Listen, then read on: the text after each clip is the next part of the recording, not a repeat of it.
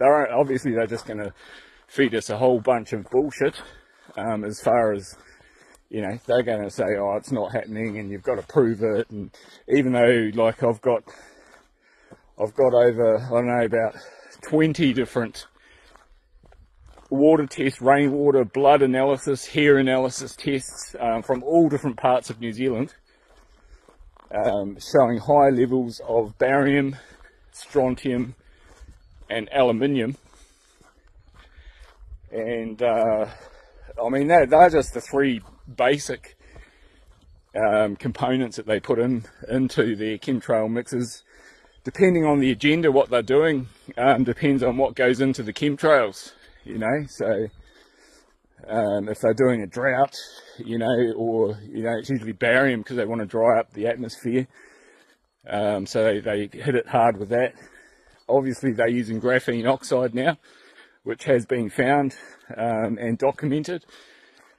So there's no escaping the graphene oxide at all, you know. We're all breathing it in. It's all creating new circuitry within our bodies, you know. This is how they're hooking us up to the internet of things, you know. That's us. That's us. This is how they're hooking us into the smart grid. And without the geoengineering, their control plan doesn't work. That's why it's that's why they're hammering me and targeting me big time, trying to put me off, because, you know, this is the backbone to their control plan. You know, the geoengineering and not necessarily the weather modification, but it's more the fact that they are ionizing the atmosphere. You'll notice places like England and America, they're just hard out with their chemtrailing, and a lot of that it's for the military use, because there's a civilian side and a military side to the chemtrails, you know.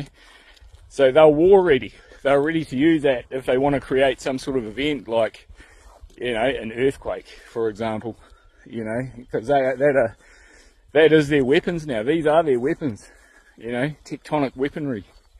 And they need the chemtrails, they need the geoengineering for that. So that's why a lot of these places like you see in the States are just so hammered, is that they're ready to go.